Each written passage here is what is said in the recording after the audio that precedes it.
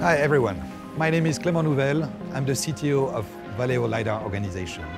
I'm here in Los Angeles today to experience a world first, and that is the test drive of the first globally validated Level 3 automated vehicle, which is this Mercedes-Benz S-Class. And this Level 3 automation would not be possible without Valeo LiDAR technology. What does it mean? Level 3 means that in certain traffic conditions, such as traffic jam up to 60 km/h, the driver can take the hands off the wheel and perform other tasks, such as reading a book, looking at a smartphone, or watching a video. And this until the car is asking the driver to take the control back.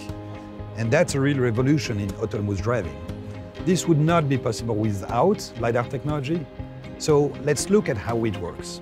This car is fitted with an amount of high-performing sensors which act like the ears and the eyes of the vehicle and allow the vehicle to perceive 360 degrees around it and drive autonomously.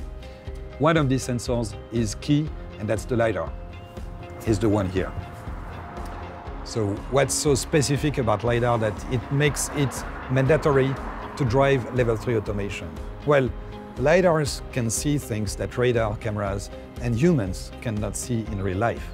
It can see things in full sunlight as well as in pitch black.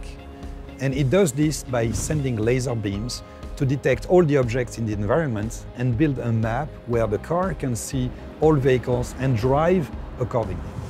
And guess what?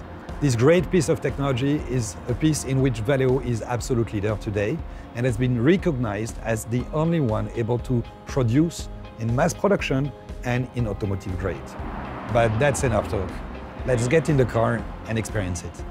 At the wheel is Gregor Kugelmann, who will drive us or not drive us, depending on the autonomous mode. Gregor will tell us when the autonomous mode is on. Here we go.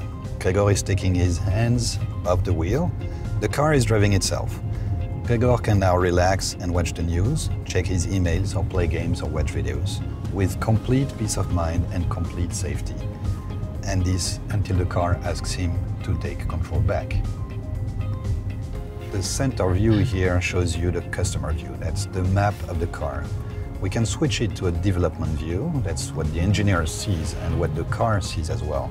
Here you see all the sensors of the car, including the LiDAR, as well as the map information. That's only for development purposes, of course. Here in the Level 3 mode, you can see the vehicle in the front, which is the leading vehicle.